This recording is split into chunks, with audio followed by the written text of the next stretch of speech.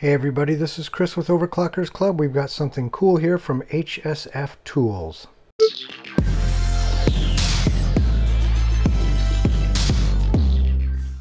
So this is a thermal imaging camera. Now this is sort of a handheld camera. They have a couple different versions which we'll look at a little bit later.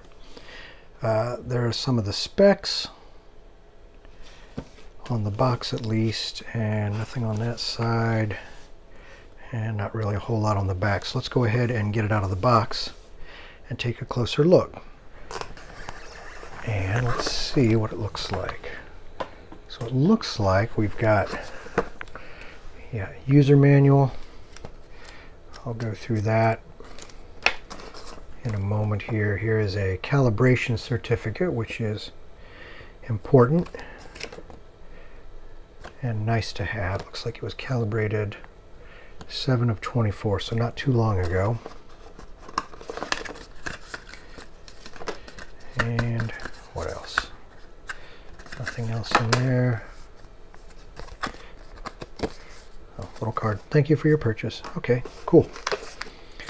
And then the unit, looks like there's a special cable and a carrying strap. Get all that back together. So that looks like your looks like a charging cable. And again, a strap for the case here. Oh, it has a little metal clip here so you can carry it on your belt, which is nice. And it has a nice little canvas carrying case. And there is the unit. So let's see. There's the charging port, and there's the this is where you'd screw in like a tripod. It's usually a 1/4 thread there. Here's where you attach your little carrying strap. Actually, I said that was for the case. It's actually for the camera itself, the little carrying strap. We've got an on-off button here. Here's a protective cover for the I think, yeah, protective cover for the screen. We'll leave that on for the moment. Here's the power button. I'm curious to see how much charge is on the battery if it shows here. Sometimes these come fully charged, sometimes they are partially charged. Okay, so we have to put in the date and time. So today is, let's see, 10/27 2024. Time, let's see, let's just do a 12-hour, and right now it is 7:35 p.m.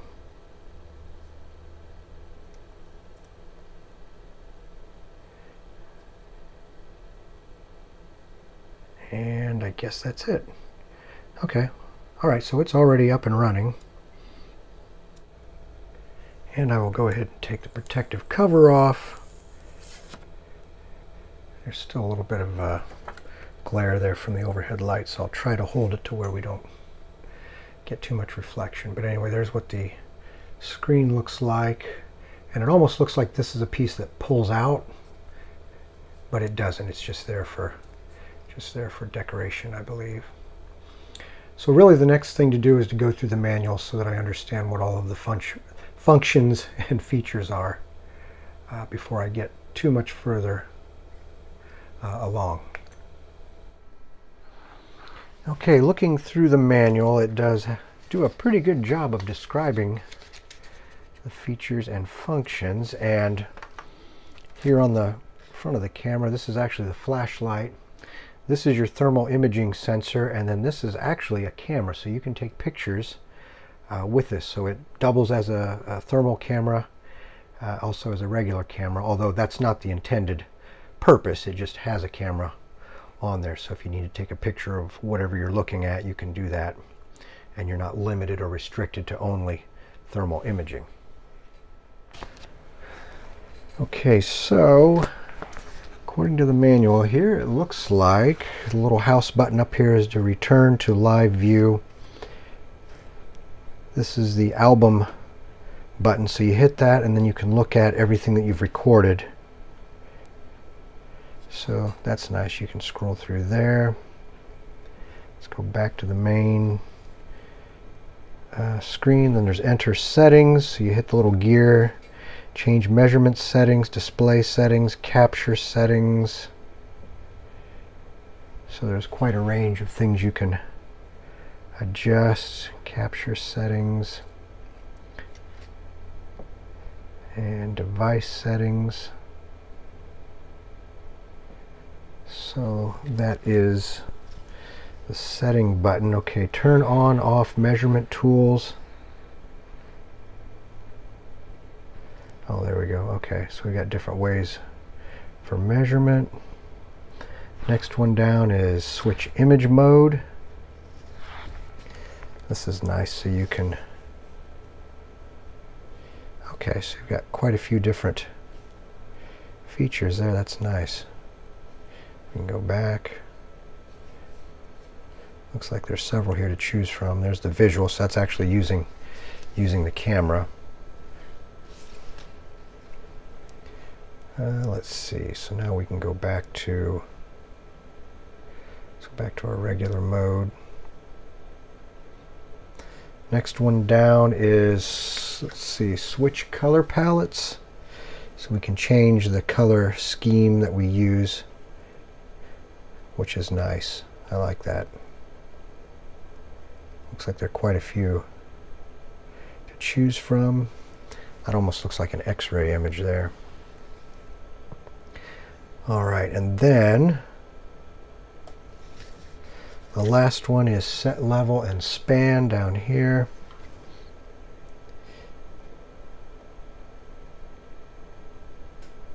So that must be the range of temperatures.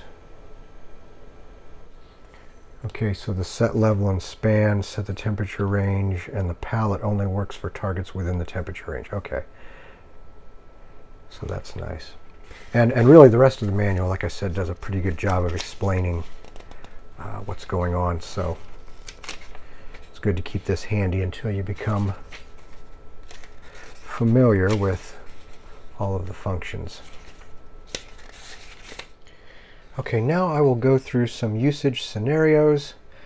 This is a cool thing to have, and yeah, it's kind of like a toy at first. You can go around and check temperatures, but it actually has many practical applications, and I'll be showing some of those here. And usually what you're looking for with this type of a camera, you're looking for an abnormally hot area, like for example on an electrical box. The hot area would indicate a high load or a loose connection, and it can give you some insight into a problem before it happens. And here's the engine of my vehicle. I just finished driving it. You can see some of the hot spots there. And of course you can see places that are much cooler relative to the rest of the engine. So there's the reservoir tank over here. You can see it's pretty warm. There are parts of the engine block itself that are pretty warm. Now the blue areas here, these cooler areas are the plastic intake manifold, so it is considerably cooler than the rest of the engine. Some of the exhaust components, well, that's a coolant line there. And here's the front wheel, and you can see the heat coming from the brakes. Behind the metal wheel there, you can see all of the braking components. And here's my electrical panel. You can see there's not much going on except for the one circuit right there, and that is what is feeding all of the power to the lights in the building. But everything else looks cool and quiet. And this is an electrical box here. You can see what it looks like, and then when we look at the thermal imaging, you can get an idea where the hot spot is. There should be a little transformer inside of here, so that's where the heat is coming from. And I used the built-in camera to get a picture of my test system, which we'll look at here with the thermal camera next. So here is the motherboard. We can see some of the warmer areas. You can see the VRM is a little bit warm. There's the coolant pump right in the middle, and when we look at the radiator, you can definitely see which side is hot. So the heat is coming in on the left. It's about 82, 83 degrees, and as we travel down, the cool. It starts to lose temperature, and then it makes a U-turn at the bottom of the radiator and starts to go up, continuing to lose a little bit of temperature. By the time we get to the top, it's considerably cooler, approximately 10 degrees from where it went in. And then it goes back to the pump. Right now we'll look at the graphics card. It is under a stress test, so you can see it's a little warm there. That's the back of where the processor is, so close to 150 degrees Fahrenheit. There's the heat sink on top. You can see it is also a bit warm. Let's come around to the other side here. Some more of the heat sink. And yeah, there's where the power cord plugs in. That's a little warm also. Now here's the front where the fans are. So you can see the fans themselves are a bit cooler, but you can see the heat of the heat sinks coming through the fans. So here's a little bit of video from the thermal camera that is captured. You can see the rest of it's reasonably cool, as well as the rest of the motherboard. Except for right there, the hot spot again is right there on the controller. Completely normal. Okay, I'm in a room that is pretty much dark, but as you can see, I'm looking at some wall outlets, and you can see there's a smart switch right there. If we go up the wall a little bit more, you can see there's another group of outlets up there. You can see a little adapter for a camera. Over here is power supply that is hanging down, and if we look up above, there's an Ethernet switch, and then there's a security camera right there. Now I'm looking at the back of the house, and we can see it's not real cold out, but you can see where the foundation of the house is. So the orange down there is the concrete block that's right above ground level. There's a little power transformer there on the wall. But you can definitely see where the foundation is compared to the rest of the house. So there's the siding. There's not much to see there. If we look at a window, you can see a little bit of reflection, but you can see where the heat is being transferred. This is really good when it's really cold out. You can come out and look at your windows, and you can see if there's anywhere that you're losing heat. This one doesn't look too bad. But again, it's not real cold out. The colder it is outside, the easier it is to detect any heat loss. But you can really see the foundation. It lights right up. Okay, so I've looked at things that are warm, but let's look in the freezer at some things that are cold. And here you can see we're definitely in the cold zone. Of course, you can see the big contrast between when the freezer is open and the surrounding area. If you look at the ice cubes, as you would expect, they are cold. But the exterior surfaces, of course you can see my reflection there in the stainless steel surface of the exterior of the refrigerator. And there's the wall next to the refrigerator. You can actually see some warm spots on the wall. On the other side of the wall is my water heater. You can see some of the pipes going through the wall there. You can see exactly where the furnace is too, over in that corner. Now, something that's really interesting, I'm out in my studio, which is a separate building from the house. And I built this, not quite 30 years ago. And as I'm looking at the walls, you can actually see where the studs are. I can see the trusses there for the roof too, with the color differential. And it's more obvious when there's a bigger temperature differential too, when it's either really hot out or really cold out. But one thing that's important is you can go around and see if you're missing any insulation anywhere. So I can see right there, there's an area that is a little bit cooler. So that tells me it's missing some insulation. And when I built this building, I used the rolls of fiberglass insulation. You can see right there it is shifted, or I didn't get the roll to go all the way to the end, so I need to get up there and actually move my insulation around. But you can look at your walls and you can see if there are any areas, like up here you can see I've got some air leakage possibly there in the corners. I can look at the back wall and I see a whole section right there. You can see it's sort of pink. That looks like I either missed the insulation behind there or it shifted down somehow but I'll have to investigate a little bit now that I'm looking into this a little more.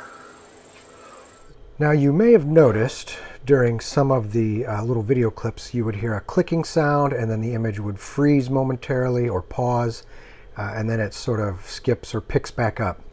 And that is completely normal. I looked into it. I actually contacted the manufacturer to verify it. But my older FLIR 1 camera here, this one does the same thing. And this is several years old. And this camera has a similar behavior. So the manufacturer's response was that your imager will periodically calibrate to optimize image quality and measurement accuracy. In this process, the image will pause briefly and you will hear a click as the shutter moves in front of the detector. The self-calibration will be more frequent during startup or in extreme cold or hot environments. This is normal operation to ensure optimum performance. So that makes sense and perfectly normal. And if you need to connect the camera to a tripod, you can use the 1/4-20 tapped hole in the bottom of the camera. This here is the 1/4-20 screw that is pretty standard on tripods to mount cameras. And that's what it looks like. And now we can check out the HSFTOOLS website. There's a home, products here. You can see all the different products. They have different types of thermal imaging cameras. So what we're looking at right now is the HP96, but they have quite a few other handheld units. This one here plugs into your, I think these are for Android phones. Let's see, I don't know if they make them for Android and iOS. Android phones. Okay, so it looks like it's, yeah, not for iPhone. So that answers that question. If we go back to the products, I think that covers everything they have. Yes. The download center. If we go there now, do not just click on these icons. If you click on the icon, all it does is give you a really big icon. You want to click on the text down here. So for example, firmware, you can look at all the firmware that's available. This is the HP96. They're on 5.5.72. And when I look at my camera, let's see, I think I'm on a device settings about, yeah, it looks like I'm on 5.5.61, so there is at least one rev higher than this one, so I will try to update that here in a moment. But first, let's go back. Oh, another thing I didn't show earlier, if you pan down, or you scroll down like that, I should say, you get a button for a flashlight that you can turn on and off. And then there's a light and a dark mode. And you can adjust the screen brightness here if you want. I forgot to show that earlier. Okay, so I'm going to look into what it takes to update the firmware. Usually you update the zip, but I don't see anything on the camera that initiates it, so I'll have to experiment a little bit here. Okay, so it looks like it says after I download it and unzip it, there's a manual here that walks me through the process of updating the firmware. So I unzipped it, open the detected disk on your PC, unzip the firmware, copy it to the root directory of the disk, disconnect the device from the PC, and reboot the device to start upgrading. Okay, so I will give that a shot. So this looks like it is the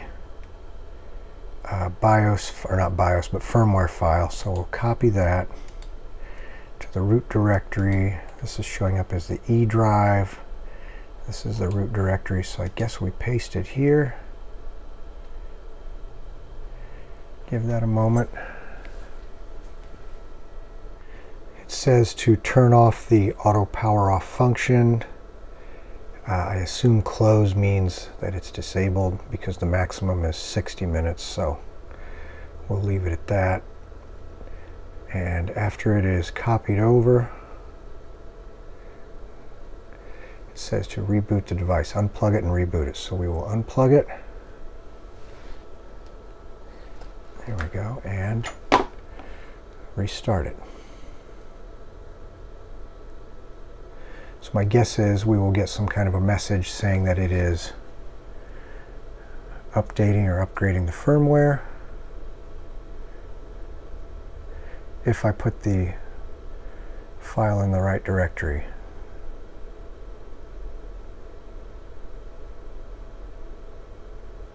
There we go, yep. Firmware upgrading. Alright, so we'll be back in a moment. Okay, it did a reboot, and it did take a few minutes for the firmware to upgrade, but it looks like everything is back to normal. So the little manual here that comes with the firmware download looks like it is spot on as far as the instructions working properly. Okay, so it says the optimization. So this sort of tells you what they did in this particular firmware update. So we've got a default temperature range is set to auto switch, and color distribution, set the color distribution in local settings, capture settings, color distribution, and then the screen brightness. Okay, so it looks like some fairly minor changes there. Oh, and they've even got some troubleshooting here, so this is nice. Okay. And I'm back on the main screen. Let's go back to the download center. And one thing I didn't look at, let's look at specifications. So this has, okay, data sheets for each camera. Let's go ahead and look at the HP96, do a download. And then also, the other thing I wanted to look at on here is the user manual. So you can download the user manual, which I have the hard copy, but if you want the PDF version of the manual, you can download it here. So it looks like they have a nice little website that should give you everything you need if you have any issues. And here's the spec sheet that I downloaded, so it has all of the specifications for the model here, the HP96. So let's see, 25 Hertz frame rate. Got the thermal resolution. Let's see, is there anything else in here? 4 gigabytes of memory built in. And I did not see any way to upgrade that, so you get 4 gig. And that is it. 0.3 megapixel visual camera. So pretty low resolution, but this is not really meant to be a regular visual camera. It's meant to be a thermal camera, of course. So there's the resolution on the infrared. Super resolution's a bit higher. Spectral range 7.5 microns up to 14 microns. Let's see, there's some information in here that is useful if you're on the technical side. Video format is MP4. Rechargeable battery. Okay, so you've got approximately 4 hours of battery life. Takes 2 hours to fully charge it. IP54 just means the device can be attached to machines without any further protection. Let's see, I'm used to IP, some of the other IP ratings for washdown and water ingress, but I would advise keeping this out of the weather and keeping it out of the water. Let's see, okay, all right, well, we can move on.